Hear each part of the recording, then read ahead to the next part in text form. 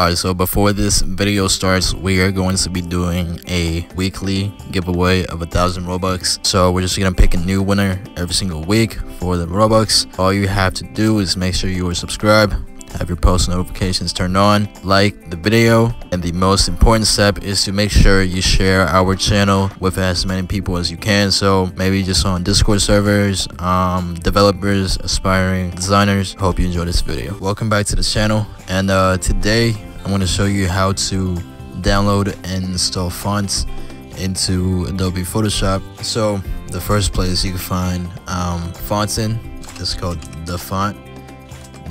So here we are. You could go to fancy. There's a lot of categories here. I'm gonna just go to, let's say, various, and as you can see, there's a lot of great fonts here. I'm gonna install, I like this Brutus font. So you just want to hit download, and we have it right here. You just want to click on it. As you can see, there is a TTF file. You just want to double click it, and you just want to hit the install button.